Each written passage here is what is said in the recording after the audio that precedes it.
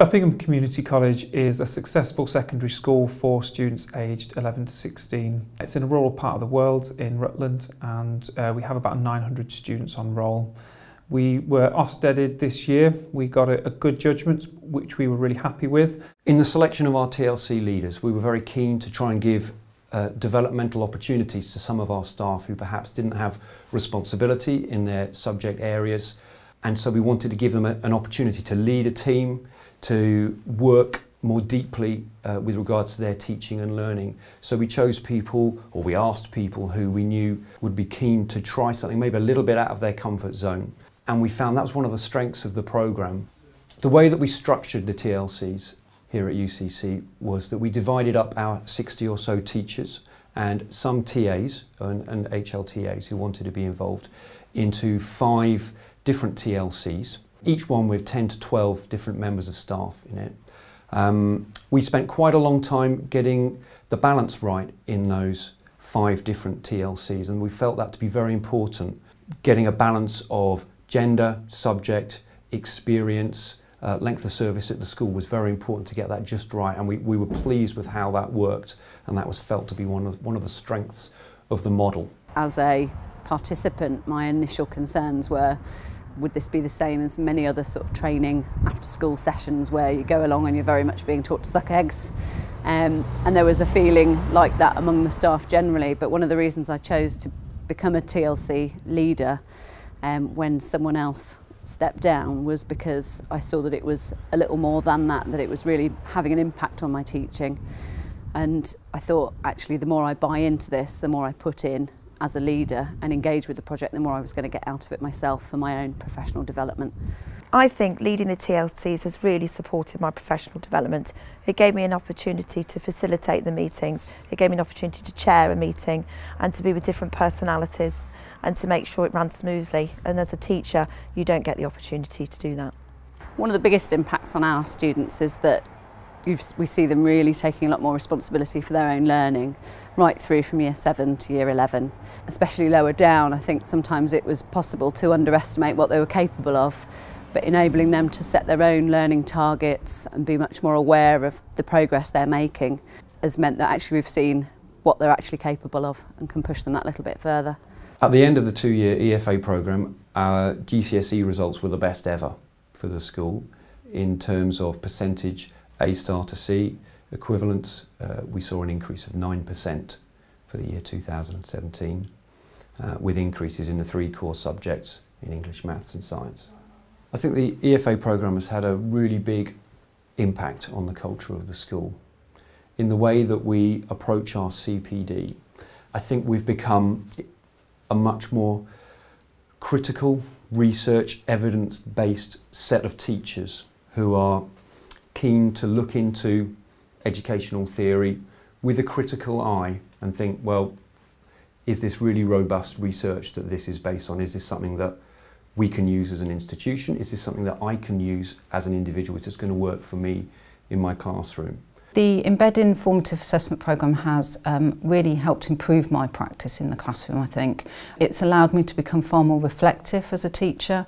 It's given me the time as well after school in training sessions to share ideas with colleagues and to look at my own teaching practice and think, well, perhaps, yes, I've done that for many years, but does that necessarily still work?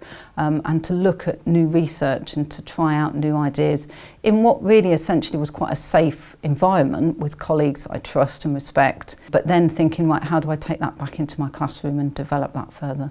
The sort of structure of it helped because it was time that was dedicated to actually focusing on your teaching practice.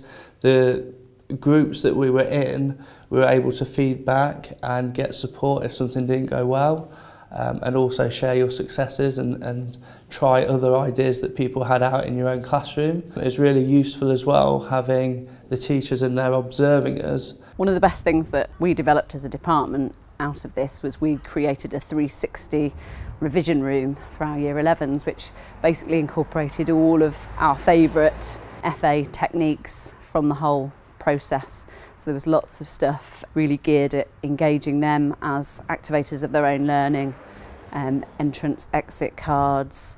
The whole room is kind of like an enable table in itself, and that's probably one of the best things that we've developed from it and that we will continue to use in years going forwards. One technique that I've particularly developed through EFA is the use of live marking.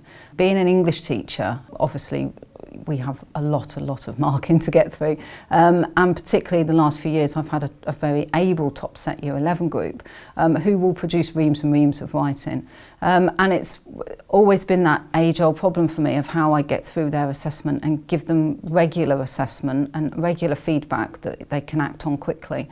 And so we have introduced in the department a lot more use of the live marking, and we will put stuff under our visualisers, we'll use student examples, we'll get the students to self-assess and peer assess a lot more using the shared success criteria.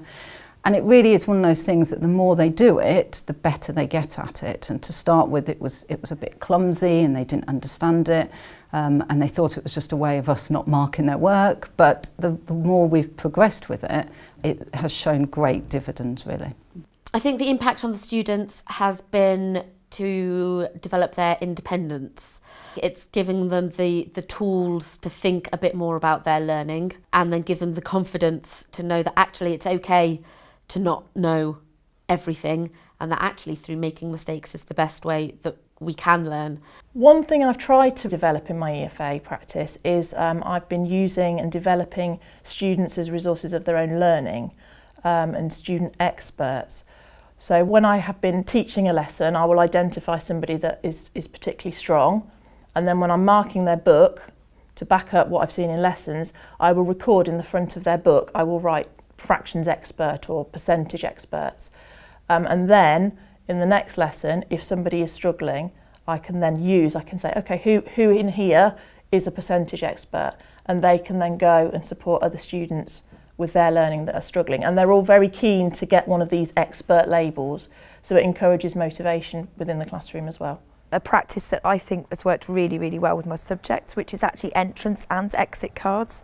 So initially I used exit cards because that was part of the programme, but I've adapted it as well to be entrance and exit cards to assess all students' understanding at the end of the lesson.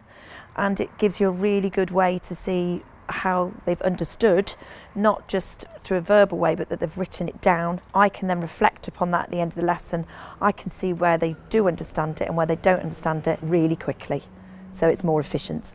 What TLCs have meant to me is that when we came into the project, I had been teaching about 13, 14 years by then. I think a lot of my teaching had got stale, but I hadn't realised it.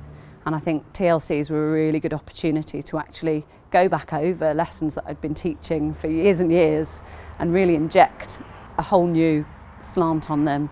It really shook up the way I've approached my planning and my teaching in a wholly positive way.